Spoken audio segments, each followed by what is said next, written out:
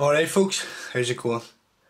Well, today's project is to try and diagnose what's going on with my Dragon floppy drive. I'll tell you what has happened now.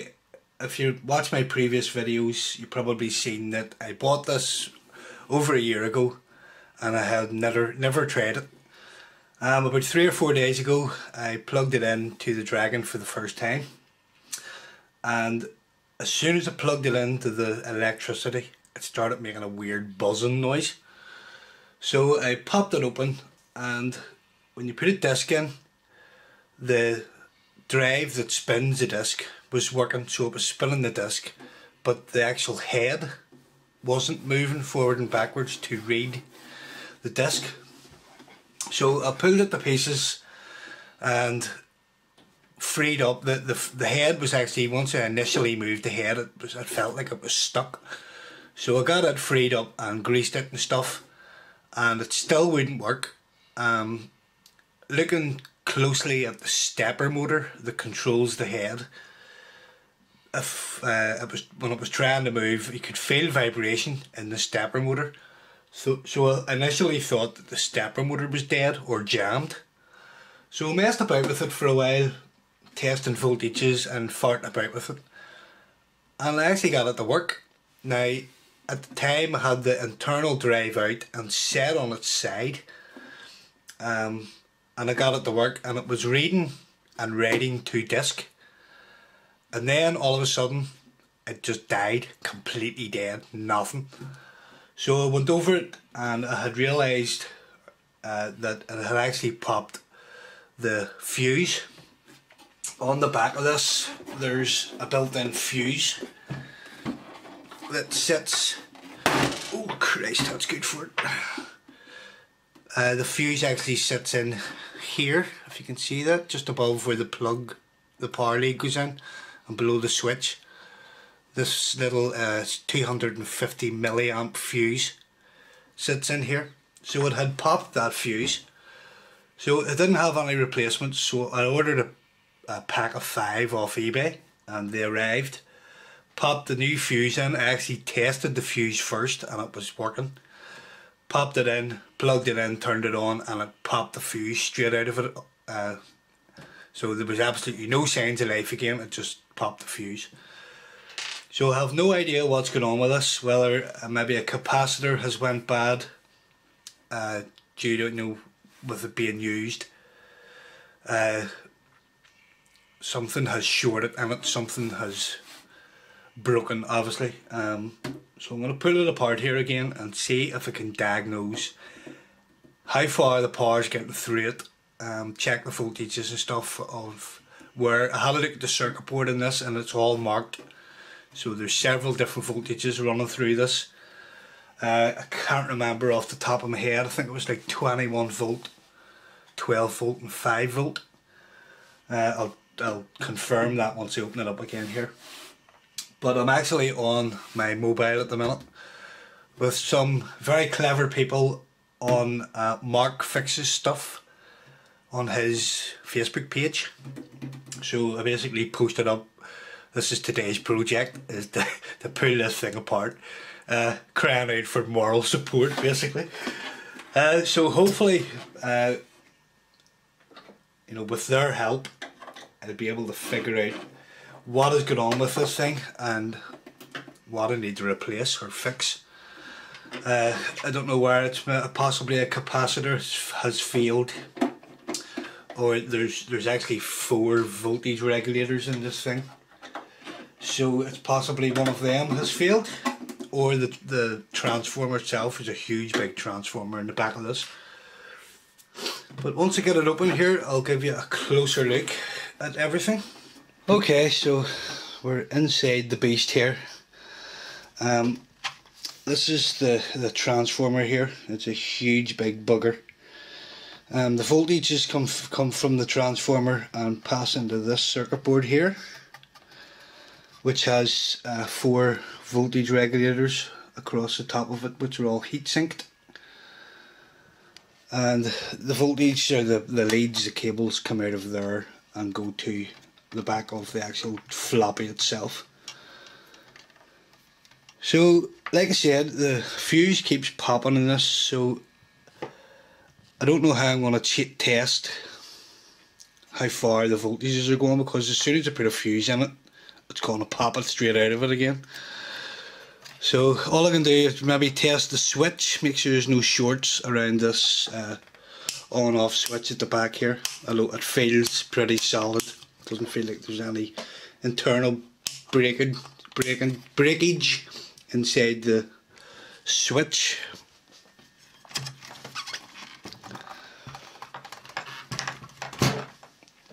So when I got this thing to work, I had actually lifted this whole internal part out, and I had it sitting on its side, and I was like testing trying to test the voltages going to the stepper motor and stuff, and all of a sudden it started working, and then all of a sudden it died. So I've really no idea what the hell's going on with this. Okay, so I have removed the circuit board and also removed that metal shield that was going over the transformer there.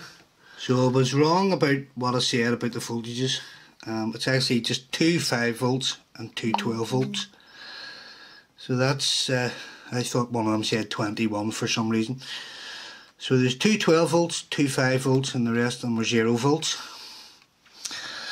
On the bottom of the transformer, I have 4 wires coming out. So one will be ground, or 2 will be ground, and 2 will be 5 volts, I assume. Of these 2 huge capacitors here, which are pretty low voltage, one 25 volt, another one 16 volt. A couple of smaller capacitors, they all look okay, no sign of leakage. And there's these things, whatever they are, I don't know, diodes, transistors, resistors. They're pretty heavy duty looking, whatever they are.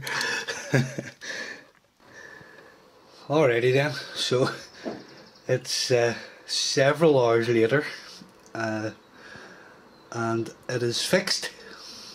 So firstly, I'd like to give a huge thanks to Ash Evans and Mark Payne from Mark Fixes Stuff's Facebook page, especially Ash Evans, who took quite a bit of time out of his day to help me diagnose what was wrong with this thing.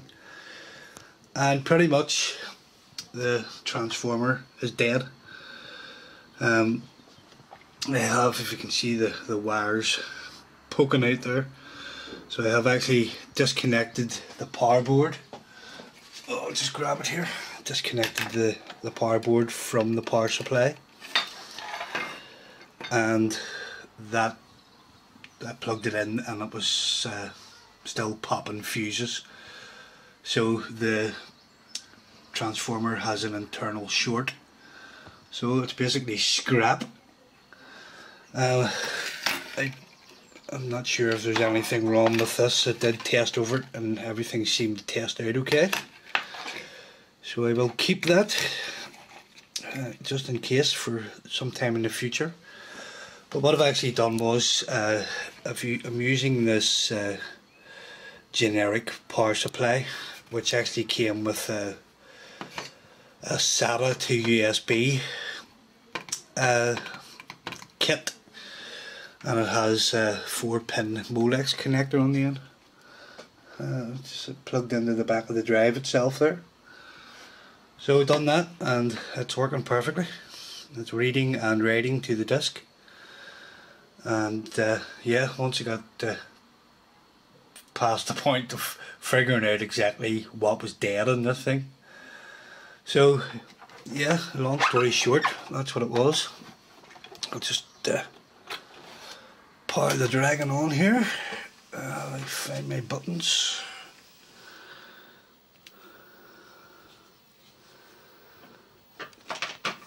So I've a couple of silly wee basic programs that I wrote to disk there. So if I do my directory command, and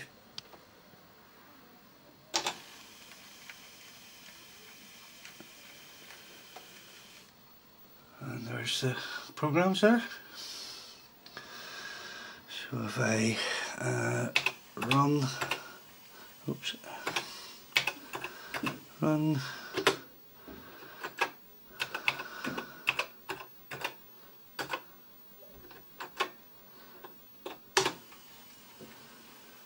and that's it loaded from disk. Just a quick little basic program there. So if I break out of that and do directory again. So yeah, working 100%.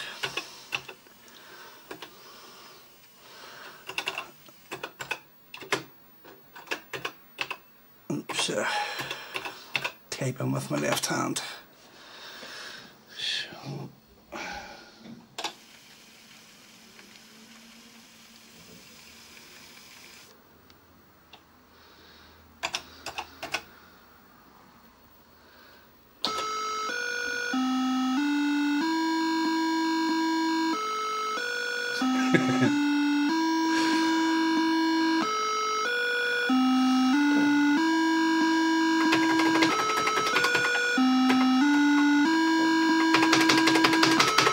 no, hey, no noise that'll get on your nerves. Yeah, when the dragon's playing music, if you could call it music, it's basically using all its processing power, so you have to try and hit the break key in the split second between it stopping playing music and starting to play music again is when you get a chance to use the keyboard, because when it's running music like that, it actually takes away the ability to use the keyboard. So yeah, that's the most annoying program in the world. But again, it's just a test.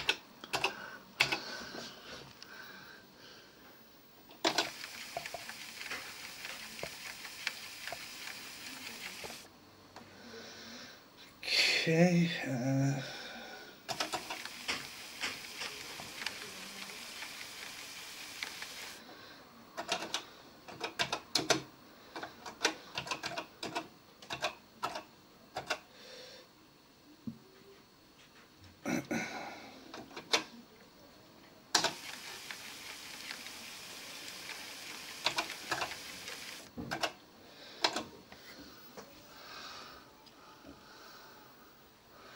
So yeah, sorted. So what I have to do now is pull this transformer out because it's scrap, and what I'm going to actually do is hack this power supply apart and put it in the space in here. So I'm going to actually try my best to keep the switch intact so that I can I'm going to try and pass, we're going to plug this kettle lead into the normal part at the back of this, and then have the electricity passing through hopefully these two wires here and then just into this. So from the outside it will look and operate as if it's stock, but on the inside it will have a more modern, albeit cheap Chinese power supply. But at least it'll work. So again, huge shout out and thank you to Mark Fixes Stuff and Ice Evans. Yeah, really appreciate your help, guys. I would never have been able to figure this out without you. So I'm learning every minute. Yeah, all this stuff's pretty much over my head, and some of the stuff that Ice was typing it might as well have been typed in Chinese because I didn't understand it, so I had to politely ask him to put it in layman's terms. Alright guys, that's about it for this video. I'll probably make another video of hacking this apart and putting it into the space at the back here. There's loads of room, so I don't foresee any difficulties in doing that. It's just going to be lots of hot glue used, I'm sure. Thanks for watching, guys. Catch you in the next one. Bye for now.